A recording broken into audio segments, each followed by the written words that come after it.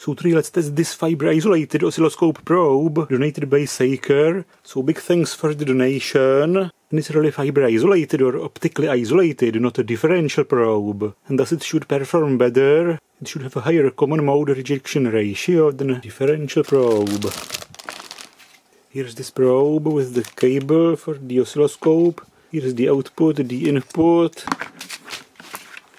This handle for it.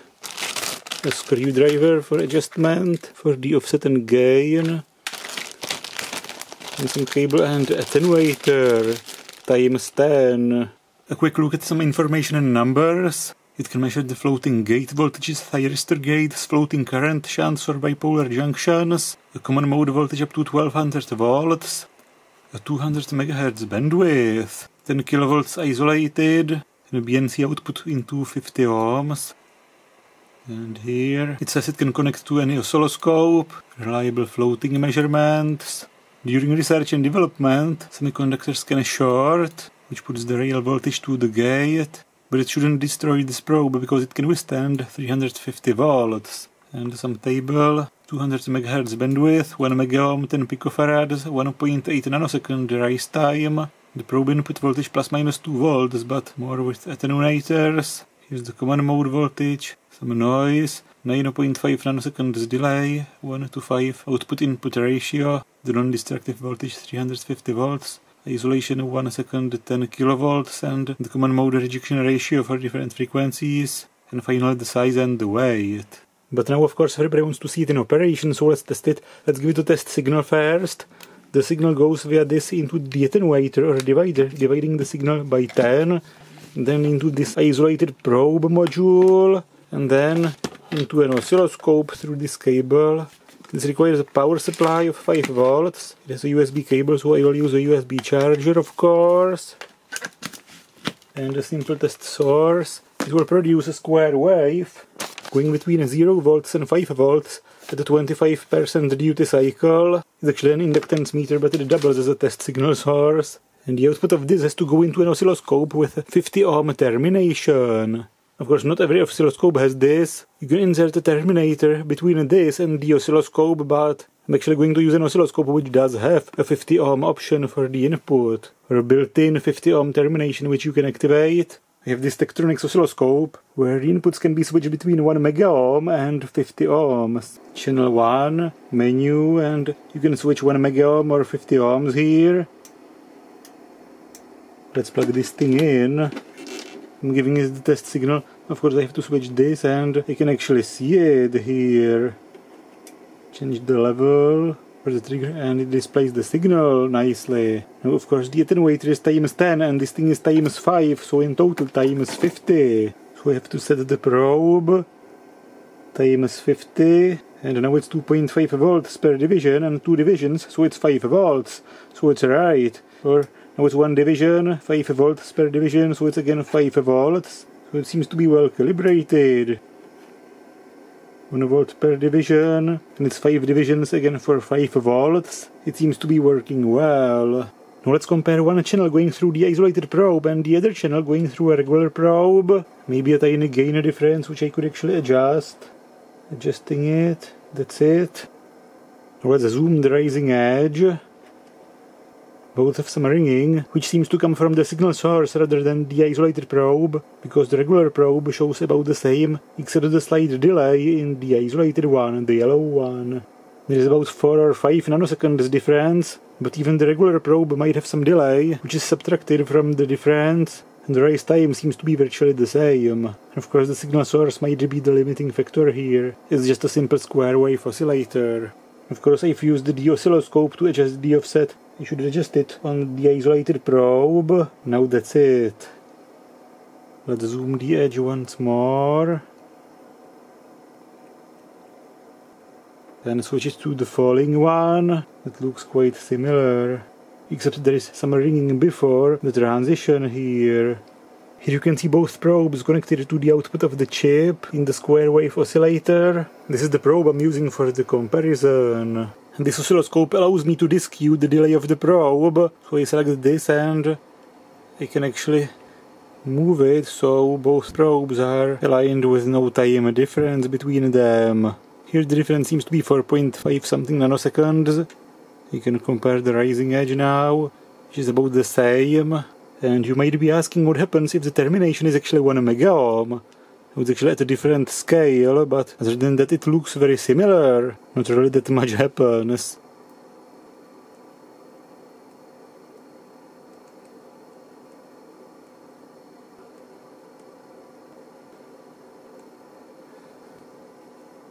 And the falling edge with the wrong termination. I was expecting the wrong termination to cause more distortion. Well, there is an overshoot here, beyond this level.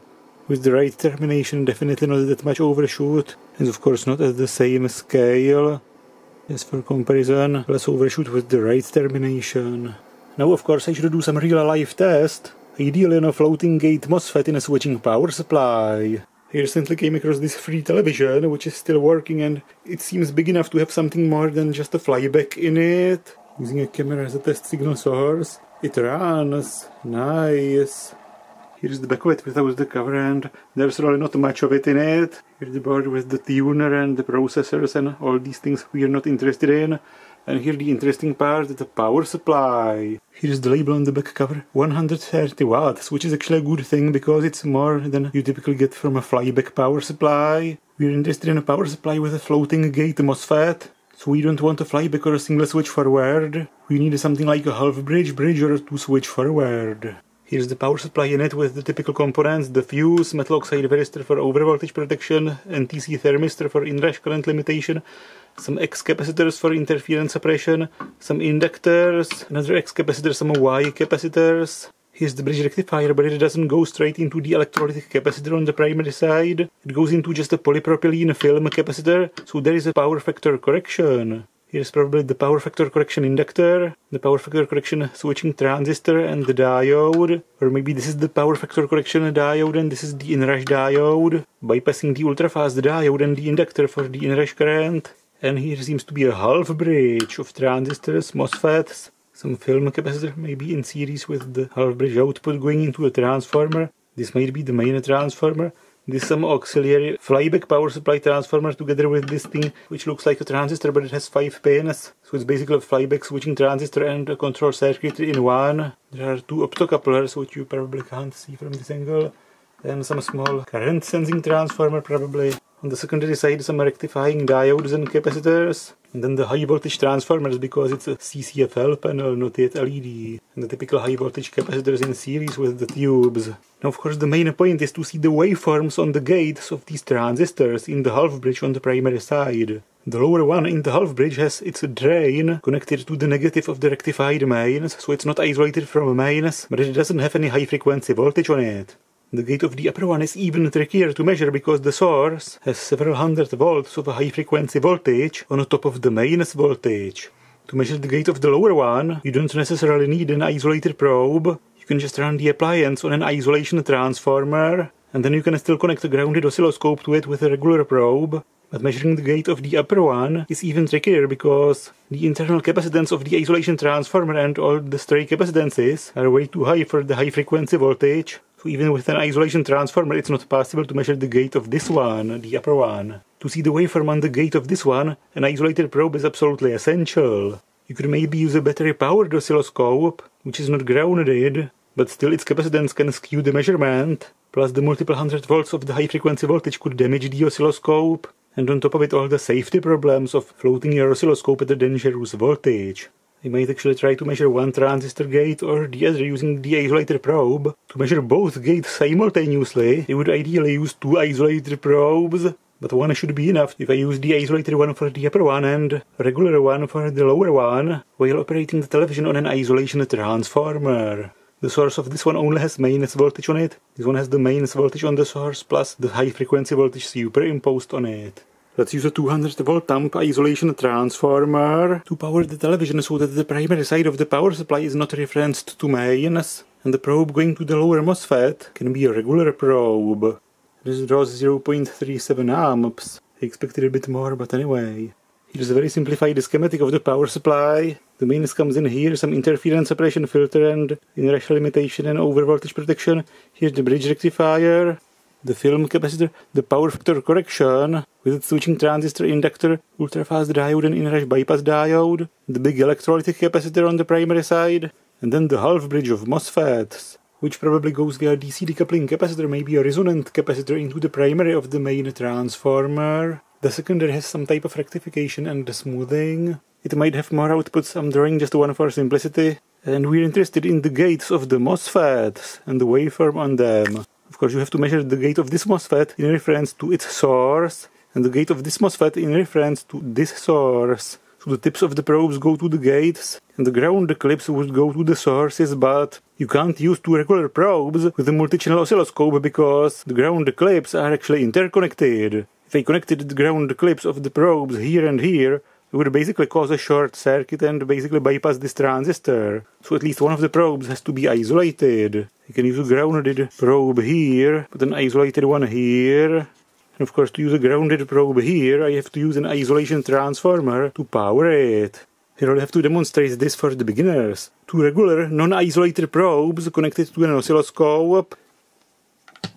Now the grounded clips are actually interconnected. If you connect these two to different points in the circuit, you cause a short circuit between the points. And they're also connected to the ground or earth of your wall socket.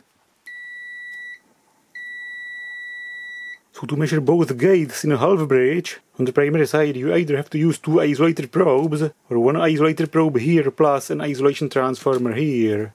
Let's build some adapter for this. Do I actually have to show this process? The heat shrinks. That's it. Now it's connected. I really hope it's not going to touch more than I want it to touch.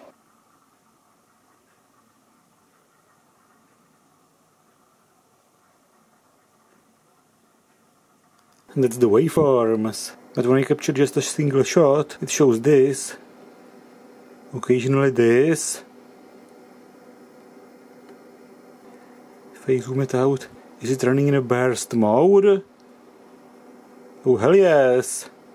It's turning the gate drive off about every 6 or 7 milliseconds. And this might be because the backlight brightness is not at maximum. Let's run. Zoom it in. And a single. That's the gate drive when it's actually running. 64 kHz, basically alternately switching the transistors on. It's 5 volts per division, so both gates are getting at the peak about 12 volts. That's the gate waveforms of two transistors in a half-bridge. And I can see both of them simultaneously for the first time. This is something impossible without an isolated probe, or differential probe at least. Nice! I've disconnected the probes, put it upright, so the backlight to maximum. Now it actually draws more. And now at the full brightness of the backlight, the half-bridge is actually running continuously, not in a burst mode. Zooming it out and you can see a continuous envelope. So basically the entire half-bridge power supply operation is pulsing with the backlight pulsing. Which means everything else has to be powered from a different power supply. All the control circuitry, the processors, the tuner. And these are probably powered by the other power supply, probably flyback with this transformer and this chip. And because the gate signal isn't a perfect square wave, I guess it goes via a gate driving transformer, which is probably this one, so it's not a current sensing transformer.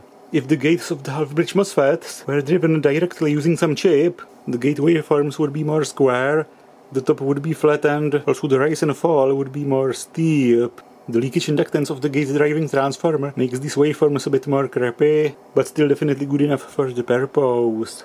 Now let's connect the isolated probe to the gate of the MOSFET in the power factor correction. And I'm using just one channel, just the isolated probe, so the TV can be plugged in directly without an isolation transformer. Power factor corrections are always tricky to measure, because the switching frequency is modulated by the 100 Hz ripple. This is the envelope, and when I zoom it in, it seems to be a variable frequency. When I make a single measurement, it's every time different based on how much of the voltage comes from the bridge rectifier at the moment. The frequency can be anything from about 46 kHz all the way to about 160. It seems like a constant on time and a variable of time. And finally the current sensing resistor of the power factor correction. Its voltage drop is quite low, so I'm measuring without the attenuator. And the waveform is a sawtooth as expected basically. And of course every time a bit different as it's riding. The whole focus of the rectified main is without smoothing. This is the power factor correction MOSFET and the current sensing resistor I was measuring on. So that's this isolated voltage probe. Definitely a very useful tool. There will probably be a link in the description. And again, big thanks for the donation, and if you like my videos, please consider subscribing, supporting my channel on Patreon or using the thanks button. And big thanks to all of you who already support me. You keep this crazy channel running.